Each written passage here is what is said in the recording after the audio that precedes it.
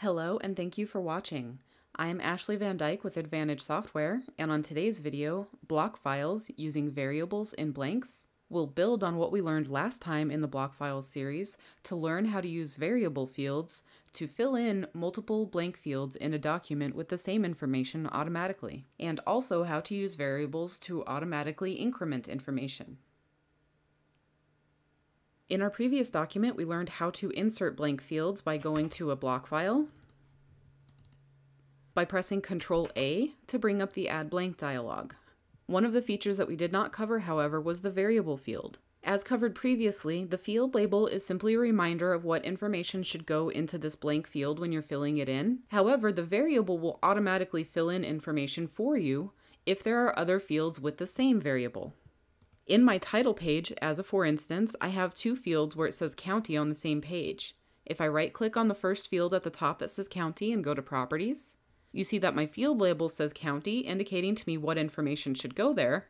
However, the variable also says county, and that means that any other form fields that also use the same county variable will get filled in with the same information when they're scanned to. In addition to the county blank field, I have put variables in the blank fields for plaintiff, defendant, case number, and date as well. If I right-click on plaintiff and go to properties, my variable is set to PLF. If I right-click on case number and go to properties, my variable is set to case. And if I right-click on defendant and go to properties, my variable is set to DEF. And if I right-click on date and choose properties, my variable is simply set to date. I've created a sample file that is using several variable fields. And you see again that I have the same fields in the title page. And if I check the properties, the variable field in each of these is set up like it should be as I requested. And in this document, I have added testimony in addition to a sworn statement and a header. My sworn statement has a blank field for the witness. And if I look up, I see that I also have a header line that has a blank field for the witness as well. If I right-click and choose properties, I see that my variable for the blank field in the header is set to wit. And if I right-click and choose properties on my sworn statement witness entry, the variable is also set to wit there.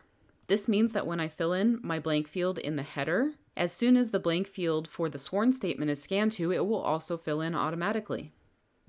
In addition to allowing you to fill the same information into multiple fields, variables also allow you to automatically increment the information that is filled into various blank fields. You see that throughout my testimony, I have inserted lines where exhibits are being marked for identification.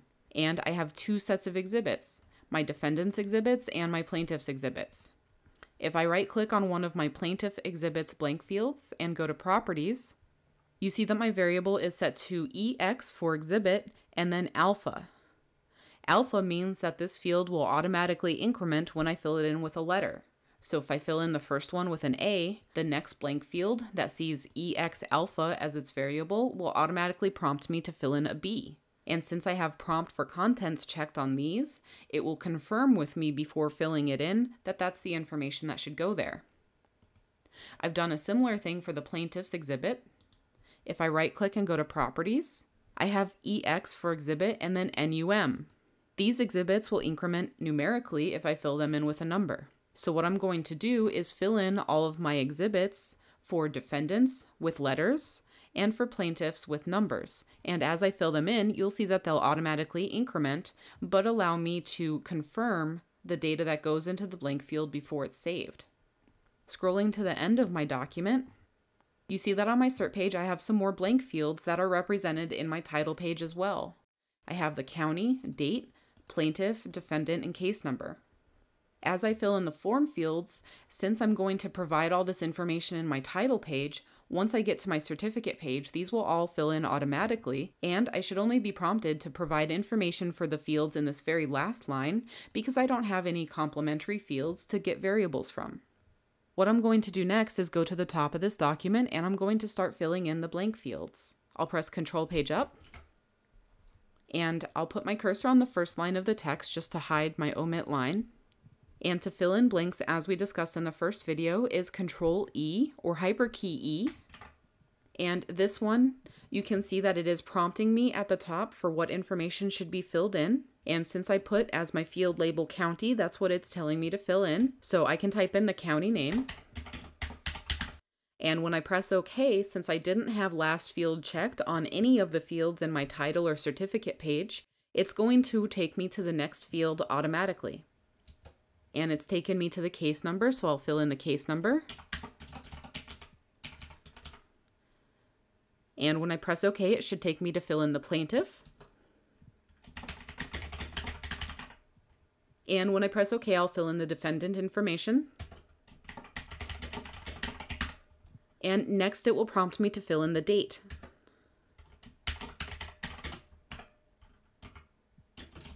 Next I'll be prompted to fill in the city, and the county, however, will autofill since I used the variable field in the previous county. So I'll press OK to get to the city designation. And since I used the same variable for this second instance of county as I used for the first instance of county at the top of the document, as soon as I press OK to the city, the second instance of county will automatically be filled in with the same information. So as soon as I press OK to Fort Pierce, St. Lucie County should appear in the next form field. And you see that that is indeed the case here. Although it's taken me automatically to the next blank field, which is the witness name, you see that St. Lucie County has automatically filled appropriately for me. And since I didn't have last field checked, it's automatically taken me to the next blank field, which is for the witness name. I'm going to press OK to fill in the witness name in the header, and this should also fill in the witness name at the top of my sworn statement. I'll press OK. And it has taken me to the first defendant's exhibit blank field. However, you see that at the top of my sworn statement, my witness name has been filled in appropriately, and my header is also displaying the witness name correctly now instead of an empty blank field. Since I used EX alpha as my variable for my defendant's exhibits, I'm going to fill these in with a letter. And since this is the first defendant's exhibit, I'm going to fill in the first one with an A. When I press OK, it's going to take me to the plaintiff's exhibit, which I filled it in with EXNUM, so I'm going to fill those in with numbers instead of letters. I'll press OK, and for my first plaintiff's exhibit, I'm going to type in number 1, and when I press OK, it's going to take me to the next exhibit. And you see that it's taken me to the next defendant's exhibit, and it's automatically filled the information in with B, which is the next alphabetical increment. Since this variable was set to EX alpha, it's automatically able to fill that in for me. And when I press OK, it's going to take me to the next plaintiff's exhibit, which, since I filled it in with EXNUM, has automatically incremented to 2 since I filled in the first one with 1. And if I press OK, this will continue. The next one is C and 3. The next group are D and 4. The next set, E and 5. And the next set, F and 6. And when I press OK to fill in the last exhibit, it has automatically filled in all the information in my certificate page, since all of these fields had a corresponding variable that was already filled in on my title page. All I have to fill in is the date format, which is just formatted a little bit differently on this page. I'll type in today's date. And you see that in only a few moments, I have filled in all of the missing information in my document. I filled in 12 exhibits and all of the blank fields in my title page, in my header and my sworn statement, and in my certificate page, automatically only providing a small bit of information manually. The information that you provide when you fill in the blank fields is stored in the Job Variables window. If I go to Tools and Job Variables, you see that all of my variables are listed here. The case number is listed, the county and date, the defendant and plaintiff, as well as the witness, and it also tells me where the count left off on my incrementing exhibit numbers. So I know that my last alpha exhibit for the defense was F, and my last numerical exhibit for the plaintiffs was 6. If I add additional blank fields to this document that use the same variable fields, Eclipse will use this information from the Job Variables table to fill that in if I choose to fill in the blank fields.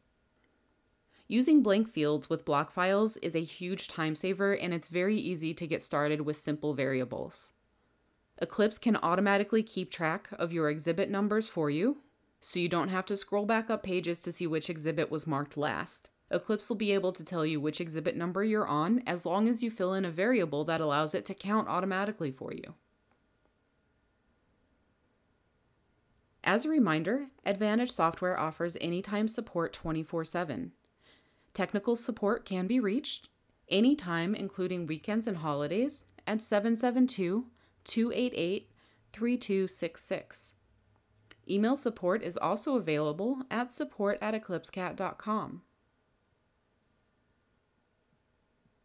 Thank you so much for watching. Please thumbs up the video if you enjoyed it and subscribe to our channel and turn on notifications so that you'll be notified when we publish new content. Thank you so much and have a great day.